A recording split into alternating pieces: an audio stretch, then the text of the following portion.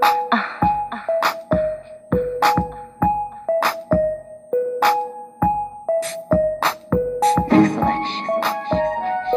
am Melanin Magic's exquisite fragrance rocks.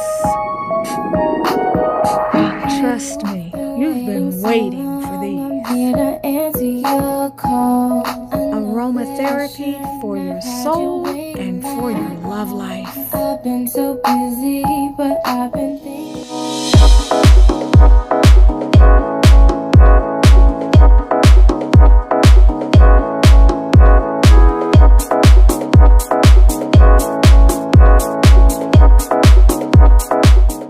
Beautiful butterflies in transformation, just like me.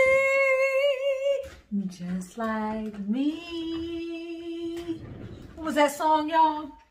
Da-na-na-na, close to me. I don't know the words. Y'all know I'm keeping my day job. All right. Welcome to the channel. Welcome to the channel. Welcome to the channel. Shout out to the beautiful Monica. Amen. Amen, Monica. Oh, and Penny, you asked for the assistance or just a video on the vision board, and I'm going to do that. That's going to be the next video after this one. Don't include the ones for the zodiacs because those don't count. I'm going to do those.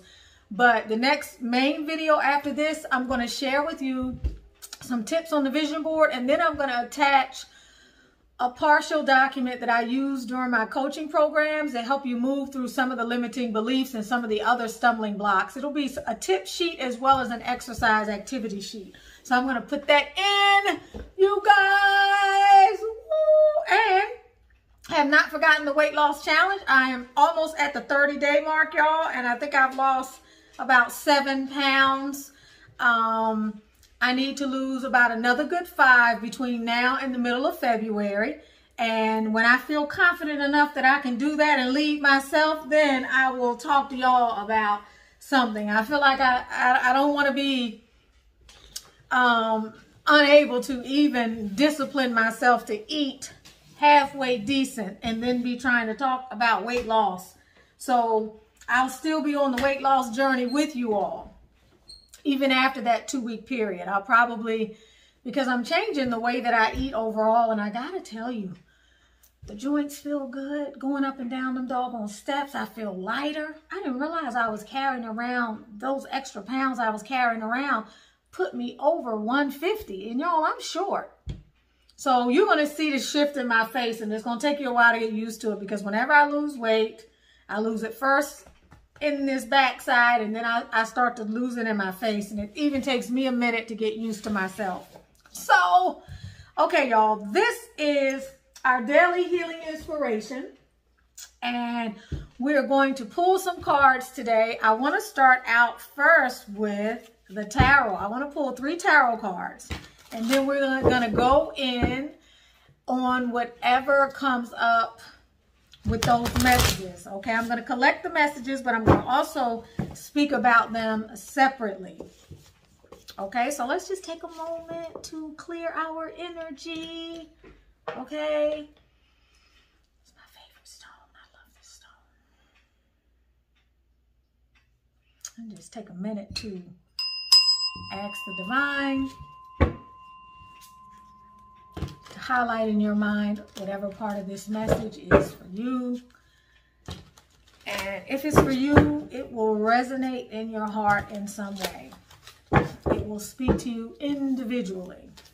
Remember, these messages just reveal some of the magic that you can work with in your life. Magic, however you want to define magic.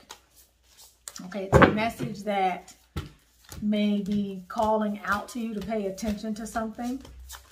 And I like to use these cards as a way to manifest things. So if it resonates with you, manifest it. Focus your intentions, hold a vision, visualize that thing, be open to it coming into your life in some particular way, all right? I don't know, I gotta, you know, y'all, when my eyes are drawn to things that I'm not paying attention to, I've got to pull 2 messages from this deck. These are conversations. I got to do that before we even start. I want you to take this message, how it applies. I'm not going to connect it to the reading necessarily. That's the first one. I don't think I've used this deck in forever. What's the message? And who is it for? Okay, messages from the heart. I have resolved feelings that I need to work through. Could apply to you, could apply to somebody else. Maybe there's some things you need to work through. And you need to now speak about what conclusions you've come to, or perhaps there's someone that you're close to that has resolved feelings about something, and so now they're open to communicate with. There's more to this than I'm able to share with you right now.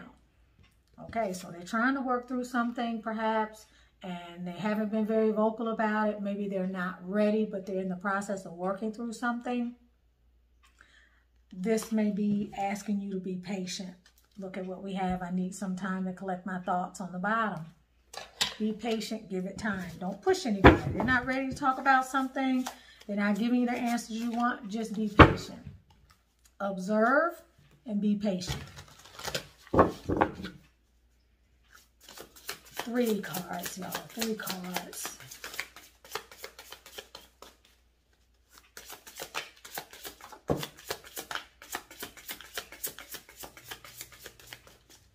First one is the 5 of Pentacles. That can be thoughts of scarcity. It can be spiritual impoverishment. It could be you having a difficult time financially. It could be emotional debt. It could be financial debt. It can also talk about health problems. We have the King of Swords kind of sideways, and we have the Judgment reversed.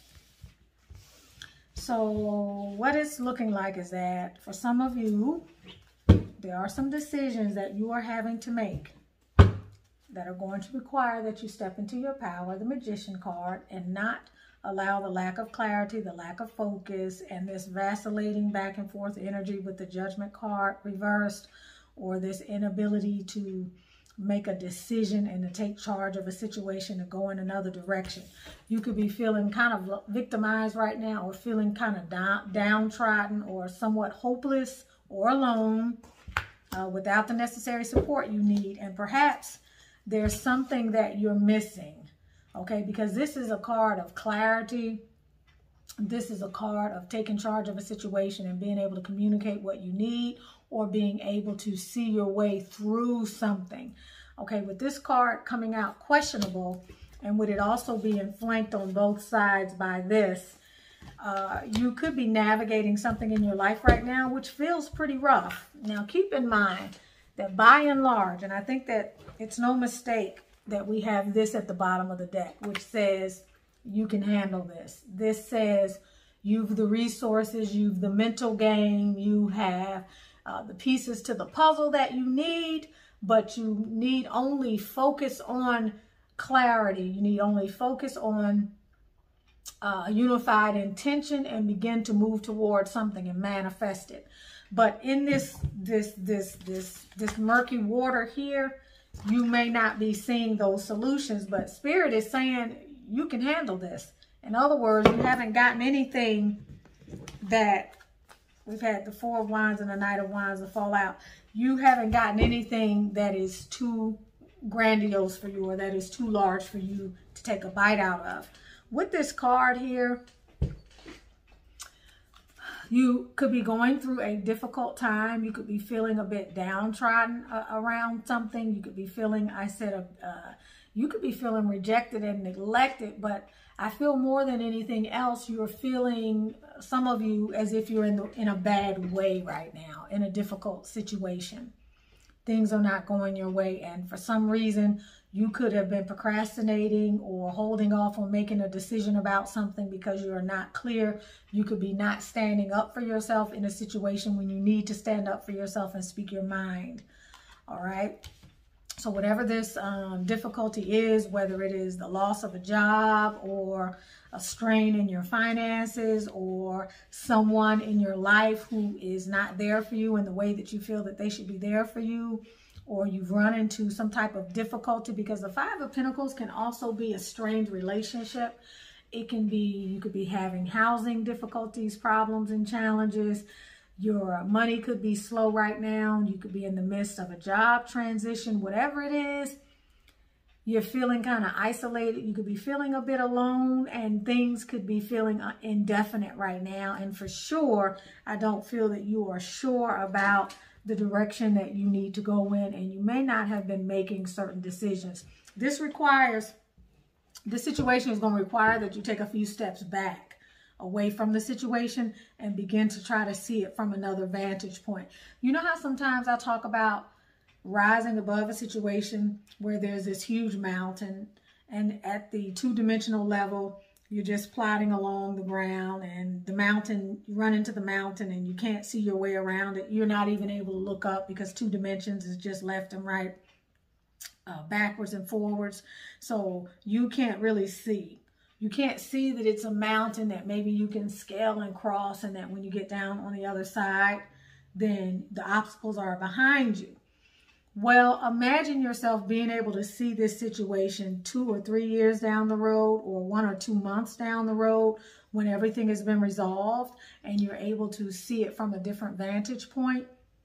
Know that a solution is trying to reach you. All right. If you cannot see your way to a solution, clear your energy and be open to a creative solution descending upon you, which you can only do from a place of relaxation, from that life is an adventure place, which is you don't know what's going to happen, that a person can be broke today and be a millionaire tomorrow. You could be driving down the street tomorrow and win the lottery, just like somebody else could be hit by a truck or disappear from the face of the planet. Anything can happen at any time, and your life can go in an entirely different direction.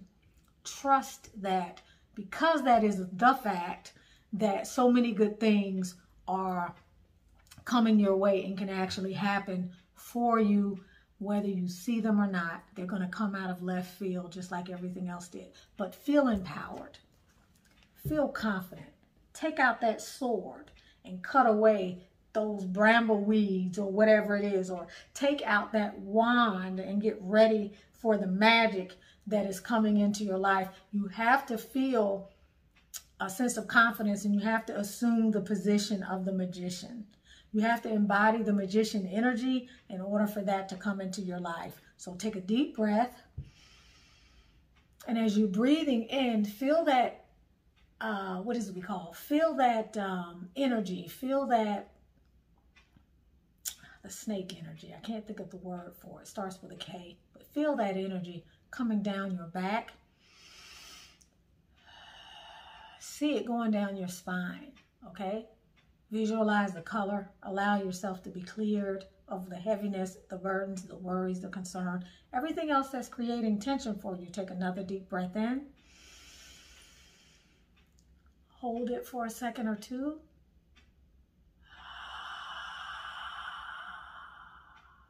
Release it through your mouth. Allow your body to relax.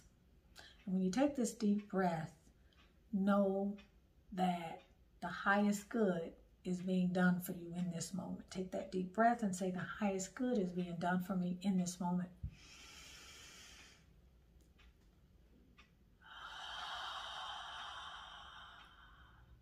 Just trust. Just trust. That's all you got to do is trust. Okay, you have the power to move along the same continuum, to embrace this energy here. You're co-creating at all times. When you relax, then you can pay attention to those tidbits of information that are coming in, those intuitive hits, your gut instincts, and everything that's going to come in that will allow you to move through. Okay, if you're not feeling that energy, then what you're doing is you're relaxing so that you can surrender to the events that are going to happen with or without your participation. All right, so just relax with that, because it's important that you get on the other side of this. It's important that you come out of this place of spiritual impoverishment and emotional destitution to this place here of empowerment and co-creating and manifesting. All right, this is where the magic is. This is where you may feel difficulty, you feel restriction. And remember, everything that we focus on expands. So this will feel worse and worse and worse the more time you spend in it. It's time to shift your energy and focus on what you do want instead of what you don't want. Okay, I want to pull a few cards from this Mahabharata Oracle, and then we're going to close out.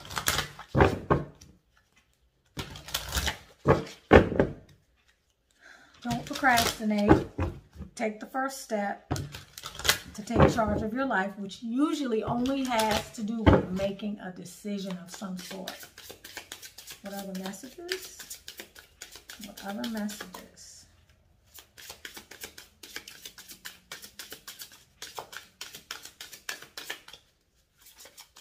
You can climb out of this, whatever it is. A lot of it is mindset, okay?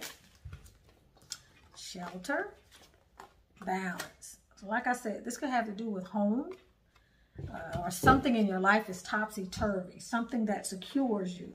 And perhaps your ego is bringing in fear. Your ego is talking you into a place where you're in an emotionally topsy-turvy, just kind of a situation where you're feeling insecure, or you're down on yourself, or you're feeling very negative, or maybe you are complaining, or maybe you just can't see your way through. Remember, that's the ego's role.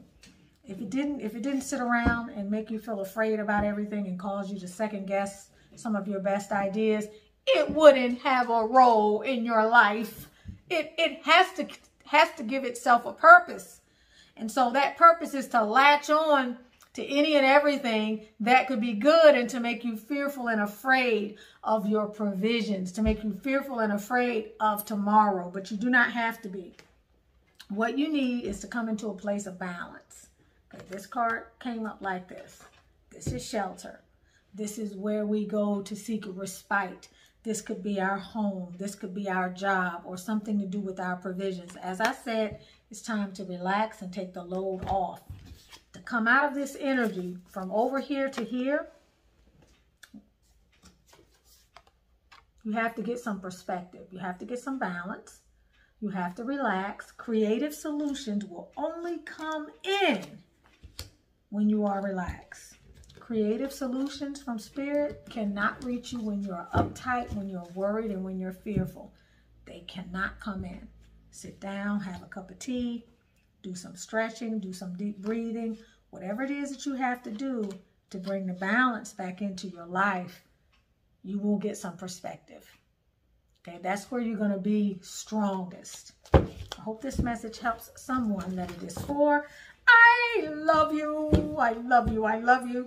I hope you have a beautiful rest of your day. I hope that you are peaceful. I hope that you are productive. I hope that you feel prosperous. Prosperity has nothing, it has very little to do with finances, although we give finances way too much weight. Prosperity is a state of mind. It's a state of abundance when you feel complete, when you feel that you have everything that you need. And in this moment, if you are breathing, if you have something to put in your mouth, if you have clean water to drink, and you have a shelter over your head, you're abundant. You have everything you need. You're self-sufficient. You have everything you need.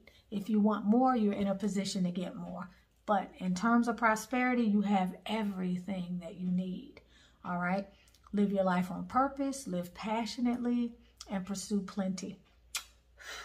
Lots of love to you. Don't forget, if you haven't purchased my book, Manifesting Your Masterpiece, you can get it on Amazon. If you haven't purchased The Assignment, which is an 8-week guide for the daughters of God who are dealing with issues related to identity, emotional trauma, self-care and love, and all of those things that enrich your life on your healing journey. That book is also on Amazon. It's by Miss Lauren Smith. She is my baby sister, has a master's degree in therapy, and is amazing. Allow that book to change your life. I love y'all. Bye.